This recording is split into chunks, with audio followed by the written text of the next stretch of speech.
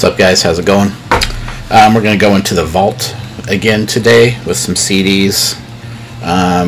Later today I plan to do the Metal Tag 2021 that the Rock Scout has put out there. If you guys don't know him, you should check him out. I'll link him below once I create that video. And then I have, as I mentioned yesterday, all my year-end list stuff down here. I'm not going to really rank anything, as I mentioned before, other than the top album, which you all already know. In the background, we're listening to The Everlorn by Sanira, I think is how you pronounce it. I believe they're out of Texas. I have nothing to show you. I have ordered it, but I don't know if I ordered the cassette, CD, or vinyl. But I think that should be on the way this month sometime. Been listening to it on Bandcamp, and it's so far it's really great. So more to come on that. So digging into the vault here, we're going to talk about The Red Sect. This is album by the band All Hell on Horror, Pain, Gore, Death. This came out in 2015. I saw these guys, didn't really know much about them. I saw them at Dark Lord Day in 2018, I believe it was. Three-piece band out of somewhere in North Carolina. This was mixed and mastered by Joel Grind from Toxic Holocaust. This is their second full-length. Live, they were great at Three Floyd's Brewery, Dark Lord Day. If you don't know, they have a big shindig every year where they release a beer called Dark Lord with the variants, and then they also have a bunch of bands play. It's a pretty good time, and All Hell was there. They sounded great live, so I bought this album and their next one, The Grave Alchemist. This came out on, I think it was Prosthetic. Yeah. I like this one a little better. They had obviously matured. This came out, I think, a year or two later, 2017. They don't capture their live sound on CD, which I guess most bands really don't. Not much to show on the inside here, but so I was kind of hoping for that live feel, and I didn't get it on the album. But it's kind of a blackened death rock and roll, I guess, for lack of a better term. I say that a lot on this channel. But yeah, it's quality stuff. I think their last album, they put one out in 2019. I have not heard that yet. That was also on Prosthetic, but if that kind of three-piece revenge kind of-y, but more occult rock type stuff, if that's up your alley, check out All Hell. Next up is a band from Cork, Ireland, Altar of Plagues. This is Teethed Glory and Injury. This came out in 2013. Oh, Profound Lore. This had a lot of hype in 2013. The cover kind of intrigued me. Are these yoga poses? I don't really know. Got a lot of hype. I bought it. Really didn't like it at first. Reacquainted myself with it as I started going through my CD collection, and it's better than I remember. A lot of experimentation on this one, very Deathspell, Omega experimentation type stuff, but some keyboards, some soundscapes, some just weird sounds altogether, but also some straight black metal. I believe this is their last full length. I don't think they're around anymore. One of the guys went on to form a band called, I think, Wife or something like that, and one of the guys went to drum for the band Conan, who I used to be a fan of. Haven't really listened to them in a long time, but yeah, it's great experimental black metal. I can't believe it's been 7 years. It feels like I just got that album not that long ago, but if you like experimental black metal, check them out. We're going to switch gears here. American Aquarium, Things Change, out on New West. This came out in 2018, towards the end of 2018. These guys are led by, I think it's BJ Burnham is his name. They're out of North Carolina, kind of alt-country type stuff, which I really hate. You can see there, The World Is on Fire. This came out around the time I think Trump had gotten elected.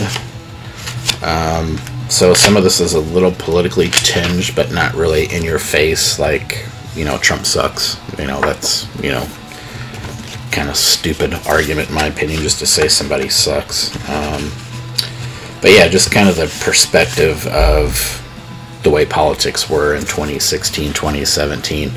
The song also, When We Were Younger Men, kind of talks about starting a band, getting in the van, going out and doing your thing, and relating the stages of that in life to a few Tom Petty songs, which was kind of cool. Great songwriter, great alt country, very Wilco-ish. I think they actually got their name, American Aquarium, from Wilco song, if I remember correctly. So if that's up your alley, it's not metal, but they put out a new album called Lamentations, something like that this year. Got a lot of hype. Haven't listened to it yet, but next up, background music by American Nightmare. This is hardcore out of Boston, Massachusetts. This came out 2001, I believe, on Bridge 9. Still have the Bridge 9 order form to buy. What do they got here? Oh, you can get, they actually have a website where you can order CDs, t-shirts, etc. And then the other side has some American Nightmare merch on there. These guys are, I hate to call these guys hardcore. I don't really know what the proper name for them is. They're kind of dark hardcore, if that's even a thing. When I think hardcore, I think Agnostic Front, Sick of It All, stuff like that. These guys are a lot more brutal than that. The vocals are a lot kind of like death metal vocals, but We Are AMPM, classic hardcore song in my opinion. Shoplifting in the Ghost Town. These guys didn't do much after this. I think they made 1 or 2 albums, and then I think they got sued or something like that over the name American Nightmare. There was either another band out there. At first I thought it was Glenn Danzig maybe suing them for their Misfits song called American Nightmare. I don't know, but they got sued, I believe, and had to change their name. They changed it to Give Up the Ghost. I think they put out 1 album under that moniker. It was okay, but they never did match the magnificence of background music. So if you're not familiar with American Nightmare, just go get this, and that's all you really need. Next up, we have Amestagón with There. 4-song. I think this is considered an album just because the songs are so long. This came out on World Terror Committee, WTC. Just kind of your standard fare of black metal. I don't really remember what grabbed me. Some lyrics there, and this, I think it was the first song I heard. What was it called? I think it was called Hachpalong was the song I heard, and I liked it quite a bit, and it was just an immediate buy for me. This came out about 5 years ago.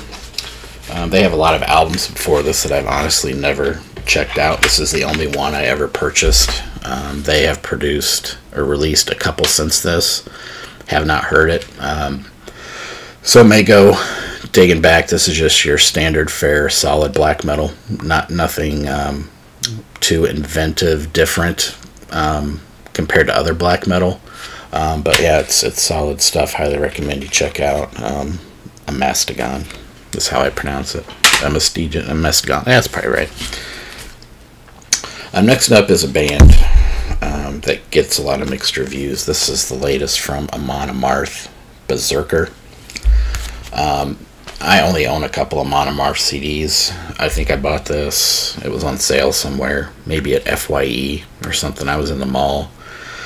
I don't know why I was in the mall. I think my wife maybe took me there, but saw this and I was like, yeah, I'll give Amon Amarth another try. I think I have Deceiver of the Gods. But there were like 2 or 3 songs on it, and then I think I have it for sale right now. But this is like the Digipack. They get a lot of flack in the metal community for the goofy Viking imagery and the whole swinging swords on stage and whatnot. I guess I kind of see that to an extent. If you're one of these people that think your metal has to be super serious all the time. You've probably seen the videos of people that sit down in the pit and they all pretend like they're rowing a boat. That really turns a lot of people off. But the songs are catchy. If I want to, if I need to get pumped up for something and I feel like I need to, like you're quote unquote going to war, I can't think of anything better to put on. This album's got, I'm going to say, Fafner's Gold. They just put a video out for that about a month ago. Great song. Crack the Sky is great. Hammer of Thor is great. Shield Wall is great. Raven's Flight's pretty great. And then they kind of peter out a little bit. But there's 12 songs on here, and I'd say about half of them are solid, very catchy. So many of you know Amon Amarth, but if not, I'd probably start with the earlier stuff and work your way up to this one. But this is still a solid. I think this came out 2019. Still a solid release. Next up, going way back to 94, this is Tales from a Thousand Lakes by Amorphous. You death metal heads know this band. This was the first release that I bought from Amorphous on Relapse. I like the inside here. It kind of shows the beautiful artwork on there. I think this is an original CD. This was the first death metal I heard with keyboards in it, and at first it really turned me off. I was not a huge fan of it, but as I inside there got a little older, started to appreciate things a little bit more, music, opened my mind a little bit. I grew to appreciate Amorphous and their use of keyboards. I think Elegy maybe came out after this, and they started to go in this direction that I was like, I don't know what's happening here. And then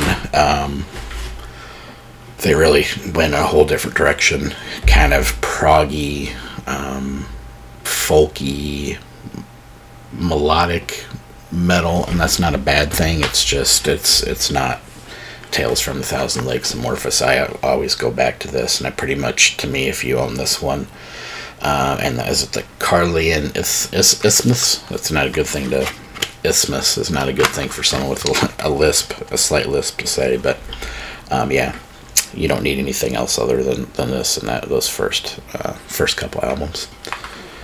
And they use a Moog in here, keyboards and a Moog, Moog, so that's pretty cool. Next 4 releases here are all from the same band, kind of a controversial band. A lot of people hate these guys. Anal Cunt. This is Morbid Florist, the original CD pressing I bought when I saw them play Milwaukee Metal Fest many years ago. As I've mentioned on my channel previously, I saw them play live. The lead singer was wasted, Seth Putnam. Apparently he had been leaning against the keg leading up to their gig, drinking the free beer, came in on stage. They had no bass player. He took some folding chairs and threw them at the crowd, and then jumped in the crowd and started fighting with them when the first song started, and I'd never witnessed anything like that before.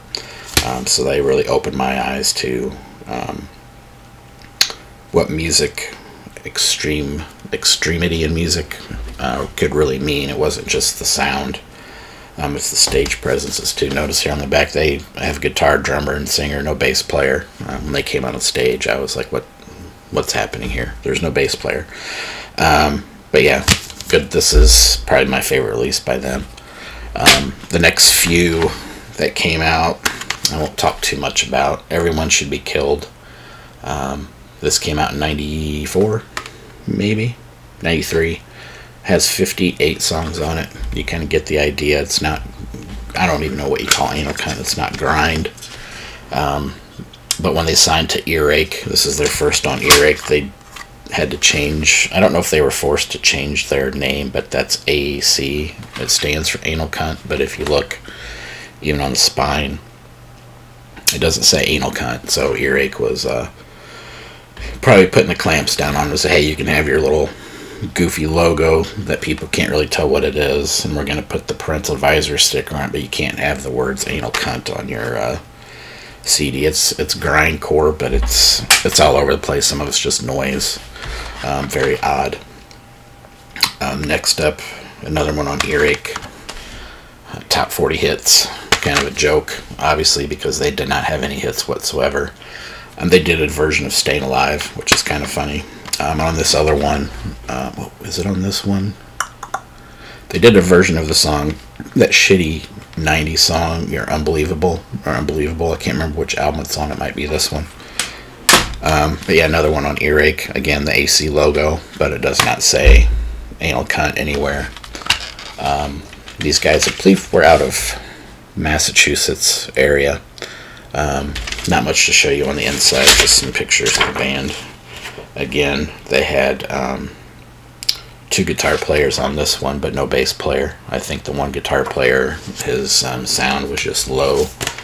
To put some low end in the mix, but their stuff's hard to listen to at times when there's no bottom end. And the last one I purchased, or the one I still have in my collection, I should say, the infamous logo, 40 More Reasons to Hate Us, out in 96, also on Earache. Around this time, I believe Pantera took them out on tour. You can get a little Earache order form to buy your t-shirts and sweatpants. Phil Anselmo was really big in underground, still is. He was a big proponent of bands like Anal Cunt, I Hate God, and other stuff. He did some backing vocals on a few of these songs. I don't remember which ones exactly. Sometimes Anal Cunt, though, the song titles alone were just fun to read. Like, you're a fucking cunt. Phyllis is an old fucking cunt. Al Stankus is always on the phone with his bookie. You fucking freak, the theme from Three's Company. They did that. Everyone in Anal Cunt is dumb. They were really good about making fun of themselves, too. So, your family is dumb. You're dumb. Stuff like that. You get the idea. Song titles were dumb. Many people found them offensive. If they came out in 2020, they would be canceled in a heartbeat. They would not be able to have social media, etc., etc., etc. So that's the world we've become. But yeah, so that's it for this edition of The Vault. Probably not going to do one of these for a bit. I got a lot of stuff coming through the mail. I think I just got another email today. I got a couple more albums coming, so it's going to be good to get into the swing of things here and get some new stuff. I've been, as you noticed, been doing a lot of Vault videos lately, just because I don't have anything new to talk about. So why not dig deep into the collection and see if there's anything I really want to keep, and anything that I just want to get rid of. So that's it for today's edition of Mostly Metal. I might do my year-end list here later. We'll see how things go later on today. But thanks for checking out the channel, guys, and I will catch you all later.